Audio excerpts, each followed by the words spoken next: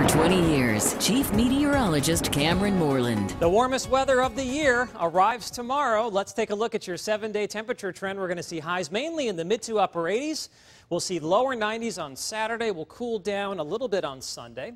We'll warm up again on Monday and then turn slightly cooler for Tuesday and Wednesday before more heat and humidity pushes in by next weekend. Well, highs earlier today were in the mid to upper 70s, but now temperatures have dropped off 60s to around 70 thanks to abundant cloud cover and a little bit of rain. Here's a look out of our Green Bay tower cam. It shows cloudy skies. It is 70 degrees. With southeast winds at around 10 miles per hour. NBC 26 precision radar shows this large area of light rain moving across central and eastern Wisconsin. Right now, north and east of Appleton, it is cloudy with a few sprinkles and showers, but then we get into that steadier rainfall. And then behind that, not a whole lot going on, but a couple of thunderstorms are trying to develop here from northern Illinois back into southeastern Minnesota, and there will be a chance for a couple of thunderstorms throughout the late evening and overnight hours as a warm front pushes in from the south. And this warm front is going to be our main weather maker throughout the night into tomorrow. On the other side of it, it is turning very warm to hot. Temperatures this afternoon made it up into the 90s across much of Missouri, Kansas, Arkansas, and Oklahoma. And that heat is going to be lifting north. And it'll be here starting tomorrow, but really on Saturday. Now, so far this year, we have had 0 days with high temperatures in the 90s. It looks like that will be changing on Saturday. Maybe for a couple of us tomorrow, but more than likely most of us by Saturday afternoon. You can expect highs tomorrow to be in the mid to upper 80s.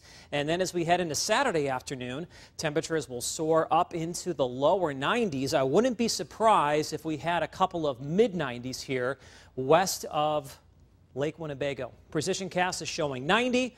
But typically in this type of scenario, Wapaka and Watoma are about 5 degrees warmer than that. So it's going to be hot, and it's also going to be humid. Dew points are going to be climbing up the chart as well.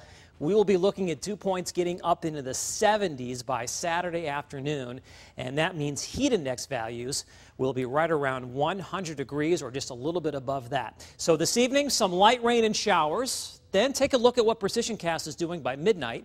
It's showing a few showers and thunderstorms across the area. That's all ahead of the warm front, which will be making its way across northeast Wisconsin as we head through the morning.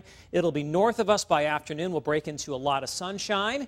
And then tomorrow night, we could be looking at another cluster of thunderstorms moving in from the north and west. We'll have to watch that closely. If it develops, it could be strong to severe. Then we'll get a break in the action for much of Saturday, but then additional thunderstorms are likely as we head into Saturday evening and Saturday night. And once again, there is a slight risk for organized severe weather across most of the viewing area for that time frame. And yes, we could be looking at some thunderstorms at Lambeau Field as the event continues on into the late evening hours. So obviously we're going to keep a close eye on that. So tonight, showers and a couple of thunderstorms. Lows will be in the mid-60s. It's going to be muggy. Tomorrow, morning clouds and maybe a lingering shower or a storm as that warm front lifts north. Then lots of sunshine, warm and humid. Temperatures will be climbing up into the upper 80s, but heat index values will make it feel more like the lower 90s. 91 on Saturday, a chance for some storms early, then a break, and then more thunderstorms in the evening. That's ahead of a cold front. Behind the cold front, cooling down with lots of sunshine on Sunday. Warm on Monday. Another system kicks off a few storms on Tuesday. We'll cool down on Wednesday with northeast winds, probably 70s to around 80, before another batch of heat and humidity returns by next weekend. And of course, that also equals a chance for some thunderstorms. That Saturday forecast isn't looking too great for everybody in the bowl. No, well, hopefully everything holds off until after the festivities are over, but there's a chance we could be looking at thunderstorms across the area, and some could be severe.